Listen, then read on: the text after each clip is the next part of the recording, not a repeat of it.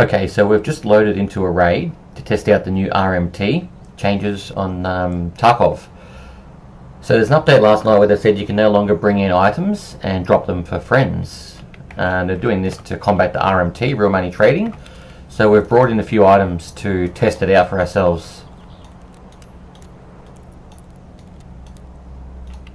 So if we try and drop these on the ground, next items will be irrevocably lost.